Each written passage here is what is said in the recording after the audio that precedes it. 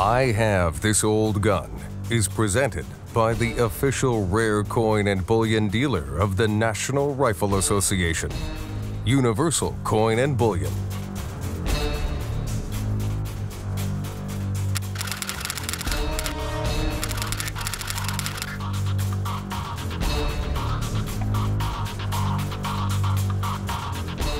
PPSh submachine gun was developed in response to a need for submachine guns that had arisen out of the 1939-1940 Winter War with Finland. They found they needed submachine guns, but the submachine guns that they had at that time were developed by Degtyarev, turned out to be very costly and complicated.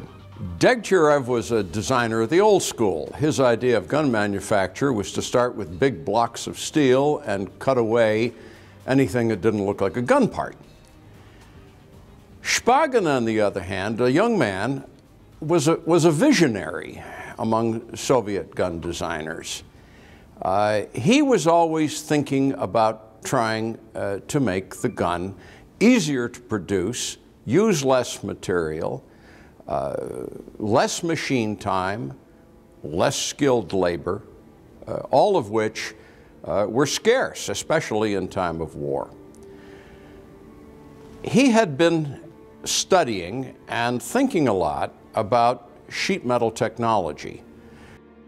Now, this weapon goes into production in late 1941, is produced throughout the end of the Second World War, and could not be more simple. It could not be more rugged. It could not be a better example of how to make a simple, effective, and rugged design. What makes it so simple, effective, and rugged is the fact that it fires from the open bolt, so it has very, very few moving parts. Really, you have a barrel with barrel jacket assembly, you have a butt stock made of wood with the receiver, and you have a bolt with the bolt spring. And that's about it.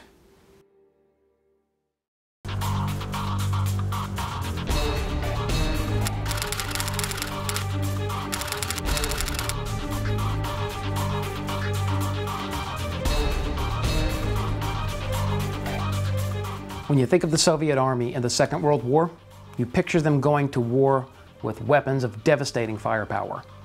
You picture them going to war with weapons like the PPSh-41 submachine gun. In fact, it becomes the great icon of Soviet soldiers fighting the Great Patriotic War. The submachine gun was very simply manufactured.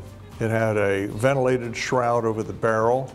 It fired from an open bolt, could be fired either semi-automatically or, as it usually was, in full automatic mode. During the manufacture of the PPSh-41, the one area that they really paid attention to was the bore, and that was chrome lined, and that was chrome lined so that it could withstand corrosion from not being cleaned as often as a regular rifle bore. The drum magazine was very reliable. The gun had a very high cyclic rate, which meant that with 71 rounds, the Russian soldier could use the gun almost like a hose.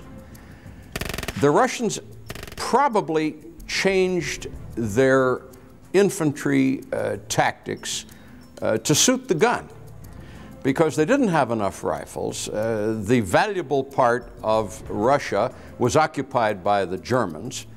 The Russians had hurriedly moved their factories and everything east of the Urals. They were very hard pressed. They didn't have enough machine tools. They didn't have enough raw materials. They didn't, skilled labor was very scarce and highly competed for among various wartime industries.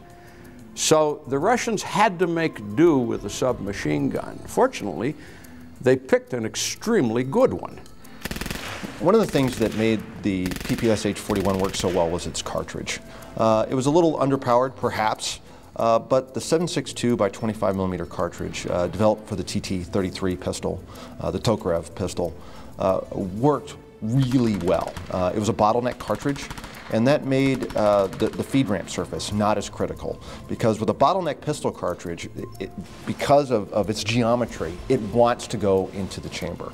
The weapon was used throughout World War II, even though in the mid-war they came out with even a simpler design, the PPSh-43.